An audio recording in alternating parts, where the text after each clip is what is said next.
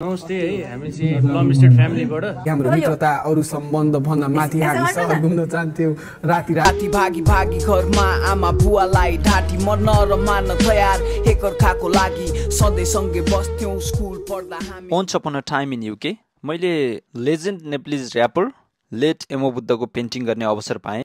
उहाँको र्यापको यात्रा चाहिँ युकेमा नै आएर समाप्त भएको थियो र नेपालीज इन युके नेपाली सोसाइटीले चाहिँ मलाई यमो बुद्धको पेन्टिङ गराइदिन भनेर भन्नुभएको थियो आफ्नै कन्सेप्टमा। So I decided to make Nepal र युकेको फ्ल्याग इन ब्याकग्राउन्ड एन्ड यमो बुद्धको एउटा हँसिलो चेहरा एउटा स्याटारिकल स्माइल हुन्छ नि सोसाइटीको लागि व्यङ्ग्य गरेको जस्तो चेहरा चाहिँ चुज गरेर ब्ल्याक एन्ड व्हाइटमा अगाडि बनाउँछु भनेर डिसाइड गरेँ। त्यसको लागि मैले थुप्रै यमो बुद्धका पुराना इन्टरभ्यू तथा म्युजिक भिडियो हेरेर फाइनली एउटा फेस चाहिँ निकालेर त्यसको कम्पोजिसन थालेँ। यो पेन्टिङ गरिरहँदा मेरो मनमा धेरै कुरा खेल्यो क्या, विदेश आएको छ नेपालमा अपर्च्युनिटी पाएन भनेर होइन, अनि आएपछि आफ्नो कलालाई चाहिँ साइडमा लगाउनुपर्छ, अरू थुप्रै कामहरू गर्नुपर्छ।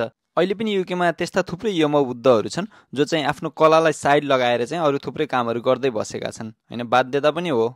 ती सबैलाई एकै ठाउँमा ल्याएर चाहिँ केही गर्नुपर्छ भनेर नेपालीज इन युके कम्युनिटीसँग पनि कुरा भइरहेको छ। सो यदि तपाईँ पनि त्यस अन्तर्गत नै पर्नुहुन्छ भने प्लिज कमेन्टमा लेख्न चाहिँ नबिर्सनु होला, सो द्याट हामी कनेक्टेड भएर चाहिँ केही गर्नुपर्छ है नेपाली कलाकारितालाई चाहिँ युकेमा प्रचार गर्नको लागि।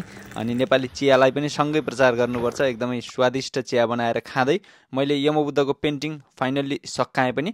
र नेपालीज इन युकेले तिहार विशेष कार्यक्रम गरेको थियो, त्यही बेलामा चाहिँ म पेन्टिङ बुझाउन भनेर चाहिँ सिग्नेचर गरिवरी राम्रोसँग प्याक गरेर चाहिँ Nepalese in UK community plum स्ट्रिटमा चाहिँ पुगेको थिएँ। त्यहाँ नेपाल हाउस छ जहाँ चाहिँ थुप्रैलाई थाहा पनि छ होला, नेपालीहरू एयरपोर्टमा अलपत्र भएपछि नेपाल हाउसले लगेर त्यहाँ राख्ने पनि काम गरेको भन्ने सुनेको थिएँ। सो त्यहीँ राख्नको लागि चाहिँ मैले यमो बुद्धको पेन्टिङ चाहिँ बनाएर लिएर गएँ। यो भोइस ओभर गरिरहँदा चाहिँ धेरै भन्ने बानी छ मेरो, त्यसको लागि चाहिँ सरी, चाहिँ भन्नै पर्ने हुन्छ। अनि पेन्टिङ बोकेर चाहिँ म एलिजाबेथ लाइन चढेर सोझै प्लम स्ट्रिटतिर लागेँ। एलिजाबेथ लाइनमा जाँदै गर्दा चाहिँ बाटोमा ढाका टोपी लागेको बा पनि भेट्नु भएको थियो होइन, उहाँको नाम गोपाल रहेछ, टिकटकमा लास्टै फेमस हुनु रहेछ उहाँ, मलाई त थाहा थिएन त्यति साह्रो। एनिवेज ढाका टोपी लगाएको देखेपछि मन नै मानेन, म बोल्न थालिहालेँ। एकैछिनमा म पुगेँ नेपाल हाउस, त्यहाँ चाहिँ प्रोग्रामहरू चलिरहेको रहेछ र त्यहाँ लगेर मैले आफूले बनाएर लगेको पेन्टिङलाई चाहिँ एउटा सानो कार्यक्रम टाइपको गरेर सरप्राइज वेमा चाहिँ दिएँ। र नेपाल हाउसमा सजाइएका अरू थुप्रै कुराहरू देख्दा साह्रै खुसी लाग्यो क्या। पेन्टिङ कला हुन्छ नि त्यो सबै चिजलाई चाहिँ राम्रोसँग प्रमोट गरिरहनु भएको रहेछ। Thank you so much for that. उहाँले चाहिँ फेरि यता पनि चाहिनै छ, एकदमै राम्रो एकदमै मिठो, मैले चाहिँ देखेको छैन है, तर यो चाहिँ एकदमै सरप्राइज रहेको छ। उहाँले नेपाल हाउसको लागि गिफ्ट लिएर आउनु भएको छ, उहाँको कलालाई एउटा सुन्दर तस्बिरमा कैद गरेर परिणत गरेर ल्याउनु भएको छ। नमस्कार सबैजनालाई। युके आएपछि टिकटकमा अलिअलि मन पराउनु भएको छ। पेन्टिङ चाहिँ नेपालदेखि नै गरिरहन्थेँ, नेपालमा गरेका पेन्टिङ र यहाँ गरेका पेन्टिङमा केही चाहिँ परिवर्तन छ, किन भन्दा गर्दै जाँदा निखारिने कुरा हो कला होइन त।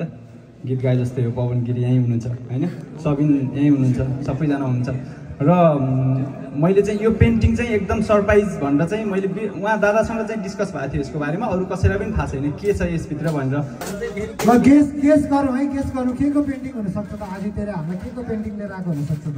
पछाडिको होइन ल खोल है, कलासँग रिलेटेड होइन, खोलिदिउँ खोलिदिउँ। 3 2 1 गो।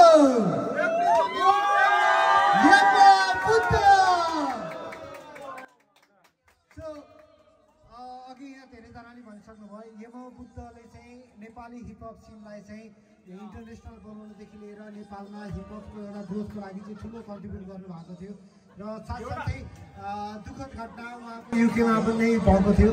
नमस्ते है हामी चाहिँ प्लम स्टेट फ्यामिलीबाट प्लम स्टेटमा बस्छौँ। आदित्य साथीको चाहिँ हामीले टिकटकमा देखिरहेको हुन्थ्यौँ होइन, उसको पेन्टिङले गरेको सबै सोसाइटीमा माया अनि सबै कुरामा एक्टिभ देखेर चाहिँ त्यो देख्दा हामीलाई एकदम वी फिल प्राउड होइन, कोही नेपालीले चाहिँ त्यतिको गरिरहेछ भनेर।